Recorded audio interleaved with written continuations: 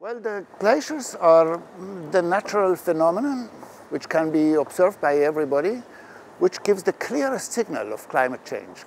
Glaciers have been retreating for more than 100 years worldwide with very few exceptions. And in global climate observing systems, they are often called unique demonstration objects of climate change. And this has two reasons.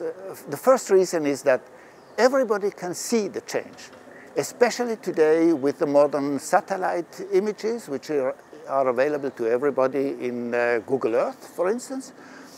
And secondly, because everybody can understand, or most people on Earth can understand, that ice melts when it gets warmer. The glaciers in the high mountains go back very quickly, and this is the same in Peru, and it has several effects. I would say one is a hazard aspect connected with the new lakes which form, which are beautiful, attractive, but also can be very dangerous, can cause catastrophes.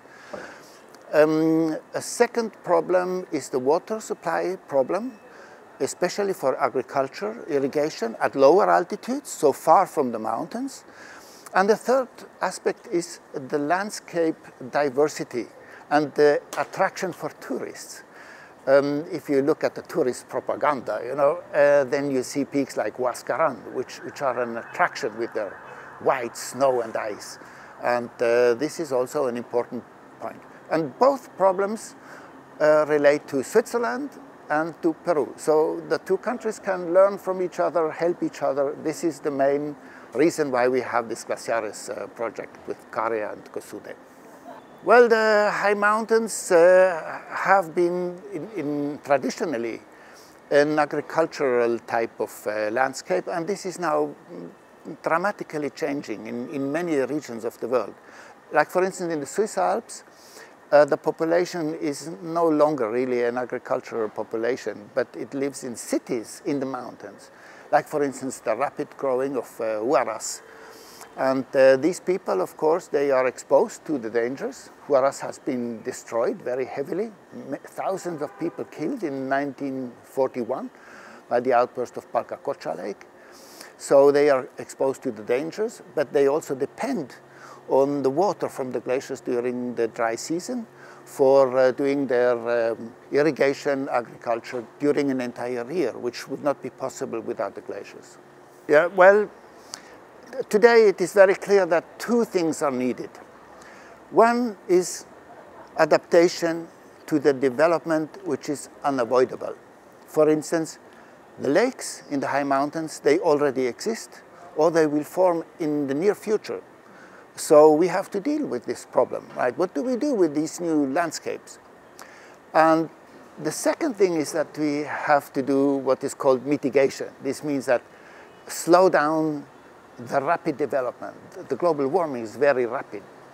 And if it is too rapid, our possibilities to adapt will be reduced. So if we really want to adapt to climate change, we have to slow down the development.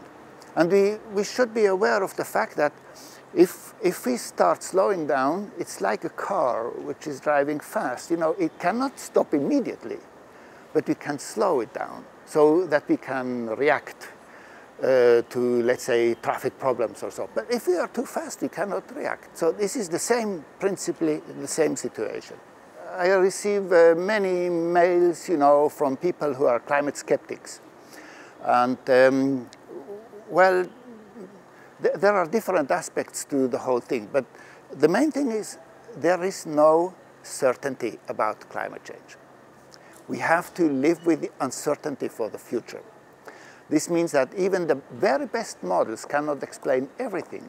Science is limited, and the climate system is so complex, we cannot really foresee everything. So there remains an uncertainty. But it's very simple. If the probability exists that we have a rapid climate change in the 21st century, then we have to do something about it. Absolutely. We cannot just close our eyes. And from all the science I know, IPCC, for instance, the last report is extremely extensive, and it confirms earlier reports. it is very clear that the probability that we have a very dangerous development is much, much higher than the probability that this will not happen. The main point would be to have the big nations included, especially the USA, which are still a primary producer of greenhouse gases per person, right? But also the developing countries. So I think a very optimistic view would be to include all nations. China, Japan, the United States, and not just the European Union and a few other countries. So this would already be a big, big step.